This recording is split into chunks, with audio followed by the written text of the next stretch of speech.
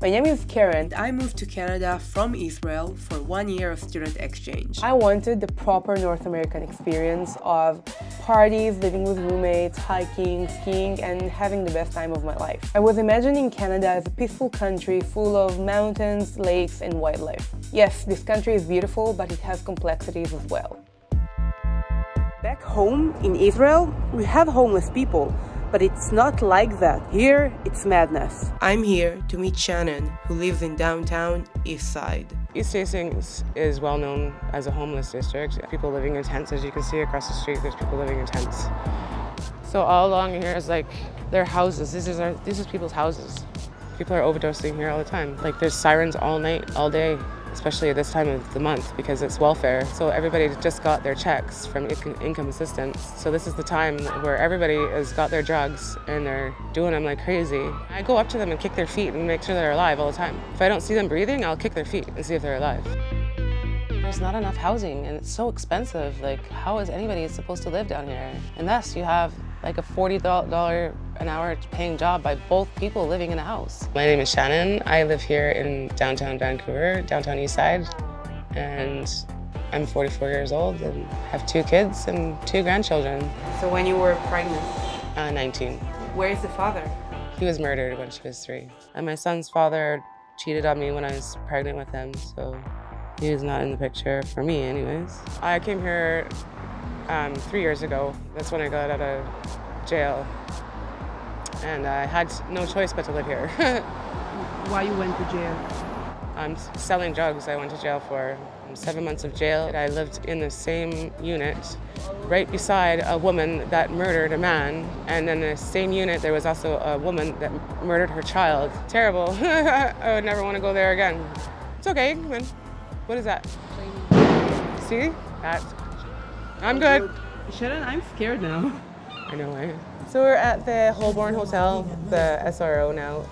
This is where I live. And this is a single room occupancy in Vancouver, downtown East Side. Do you pay to live here? I do, yeah. How much? I pay for $3.90. You have a shared bathroom and no kitchen. What did you do today? I was at the casino. Spending my money. From where you have the money to pay for the gambling? Welfare. We are riding in a car for money that you earned in the casino. This car was only $1,500. I won $13,000 on November 5th, 2022 at the slot machines. You just press the buttons. It's pretty simple. It's very much addicting. I never used to gamble before I moved to Vancouver. Validating card, so it says, "Welcome, Shannan." I'm out of money. This one I'm gonna put the rest of my money in. I'm on income assistance from the government called disability, permanent disability, because I have mental health issues. I have anxiety, depression, and post-traumatic stress disorder. I lived in a relationship for 4 years that the guy tried to kill me every day. How much money you have from the government per month? $1,300. This is my last spin. And that's it. All the money's gone. Nothing I can do about that. Why do I come gamble even if I lose money? Because there's a chance I could win. There's always a chance. Hey, dear. Yeah. There's always hope. H-O-P. Hope. H-O-P-E, yeah. I'm here for the rent. And the rent is what you see. It looks like a jail cell, right? So how do you know how a jail cell looks like? Because I've been in many of them. Because? Stupidness. I robbed banks, things like that. But you know what? I was young, and now I'm 61. This is Vandu.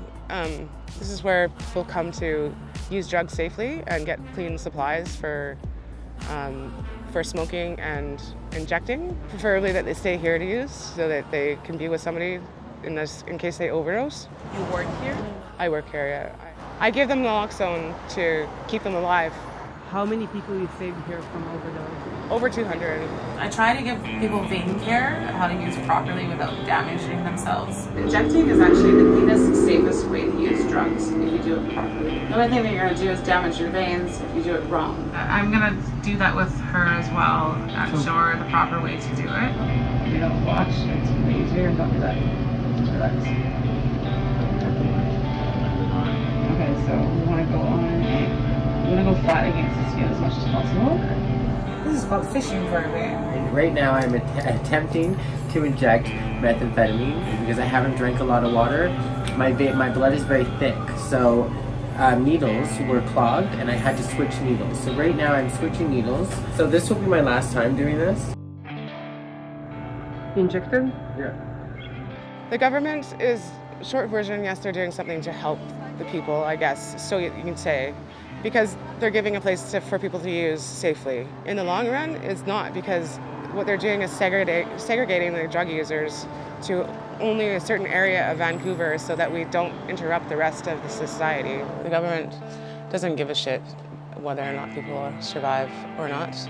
It's just another body in this place that they're trying to depopulize. On East Hastings, people are addicted to heroin, cocaine, crystal meth. A lot of people start with surgery. They go for surgery or they have emergency operation because of an accident, and then they get put on Oxycontin or oxycodone, Dilaudid or morphine, and then that is all an opiate. Then they get addicted to it when their doctor cuts them off, and then they have no choice but to go to street drugs. They start buying the pills on the street and then realize that fentanyl is cheaper, so they use fentanyl. And the fentanyl comes to hospitals. When you were introduced for the first time to using drugs? I was my babysitter, actually. So I was 10 years old, and I was with a man who was babysitting me, and he decided to use drugs in front of me. The particular type of drug he used was cocaine in a syringe, and he used needles in front of me when I was 10 years old and asked me if I wanted some. Asked if I wanted a line.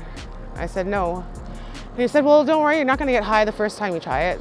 I said, oh, okay, well, all right then. I tried it, and then he tried to molest me. Were your parents, I was adopted. or adopting parents, are good people? No, very mentally abusive. Your adopting mom? Yeah, she told me every day that I was useless and that I was never gonna amount to anything and that I'll never be a good mom and I'll never be able to do anything. And then I had a terrible life. No, it wasn't terrible, but it was not fun. It wasn't pleasant. So this is Crab Park, known to be Tent City. Across the water from us, this is the shipping yard right here, where they ship. And right here, you can see the tents from here in the beautiful background. This is where people are living in tents because they have no choice. I would prefer not to go all the way down there. This is where the gunshots come from. There's the police right there.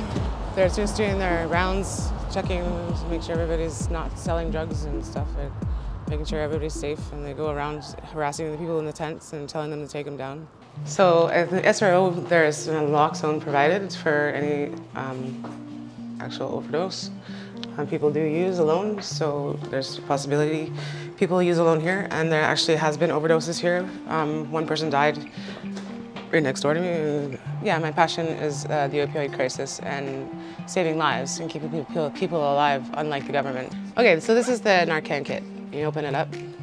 This is what's inside. So the person's not responding, so you say, okay, I'm gonna have to give you naloxone. So this is the liquid. Then you have to open it only on the silver dot. You have to fill up the syringe.